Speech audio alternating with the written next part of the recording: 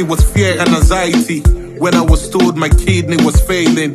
I felt like my body had betrayed me, but I knew that I took it for granted, cause I wasn't going for regular checkup.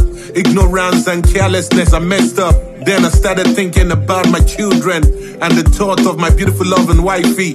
She told me I must focus on dialysis and to seek Baba God for his mercy. She reached out to a couple of her good friends who had been through the same kidney problems. After so many different consultations, St. Nicholas Hospital was the destination. God bless Dr. Ebu Bamboye, who told us the best